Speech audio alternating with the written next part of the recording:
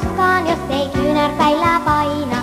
Isompien jaloista saa elää kyllä aina. Kirmusta pulloon. Otsikko jo kertookin, että mitä me tällä videolla yhdessä tullaan kahlaamaan lävitten, nimittäin minun hiushistoriaa tuolta ammoisilta ajoilta asti aina tähän päivään saakka. Se syy, minkä takia me ylipäätään halusin lähteä tekemään tätä videoa, on se, että tänä vuonna 2017 on kaksinkertaiset tuplabileet. Nimittäin minun takut, tai siis oikeastaan niinku rastat ennemminkin, ei takut itsessään, täyttää minun päässä 10 vuotta, koska minä ensimmäiset kuiturastani hommasin tismalleen suurin piirtein näihin aikoihin about kutakuinkin vuonna 2007.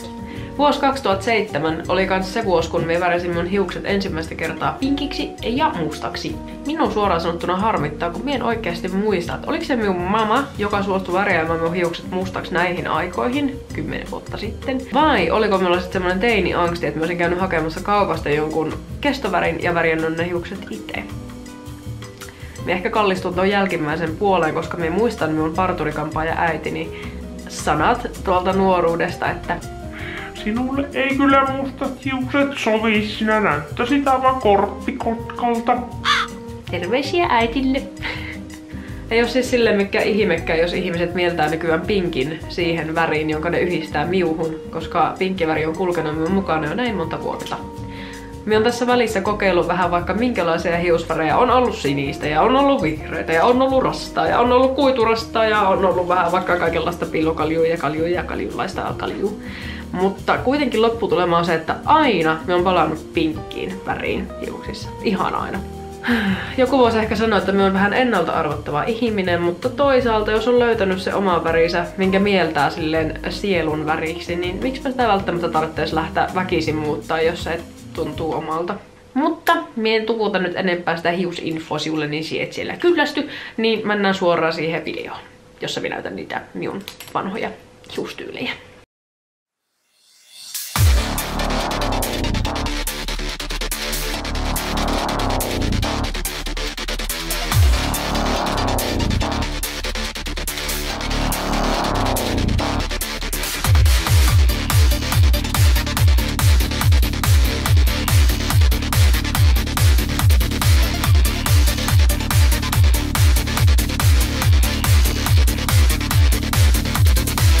Rise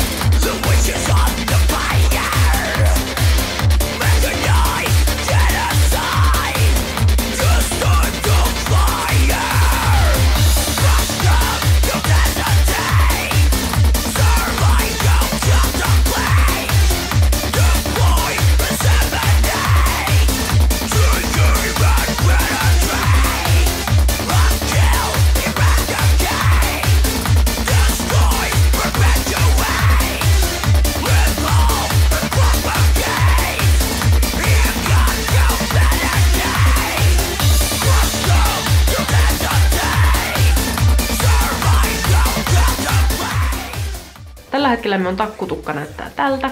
Eli me ollaan pinkkimustat takut, jotka ylettyy takapuoleen asti kutakuinkin. Ja nämä takut on kokonaan aitohiusta, eli näissä ei ole kuitua ollenkaan. Mikä noista hiustyyleistä oli sinun oma lemppari? Kerro mulle kommenttiboksissa, mistä hiuksista sä tykkäsit kaikista eniten. Toivottavasti sä tykkäsit tästä videosta. Me nähdään tuttua tapaa seuraavalla videolla, joten se on heippa!